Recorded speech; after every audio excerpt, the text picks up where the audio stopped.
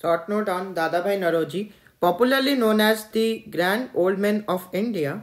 He founded the Bombay Association, edited the newspaper Ras Goftar, the Speaker of Truth, started a magazine Dharma Margdarshan, started movements against the Vernacular Press Act and unjust treatments of poor peasants by the Jamindar.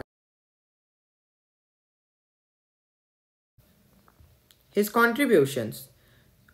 Why Dadabhai Naroji was looked upon as India's unofficial ambassador? Answer. Because he was frequently visiting England and was fighting for the cause of the country. In 1865, he founded the London India Society in collaboration with the W.C. Banerjee to publicize the grievances of Indians. He was the first Indian to become the member of the British House of Commons in England. While he was a member of British Parliament, he brought to the notice of the House important matters related to India. He favored appointing educated Indians to high posts. In 1893, due to his efforts, the House of Commons passed a resolution in favor of holding the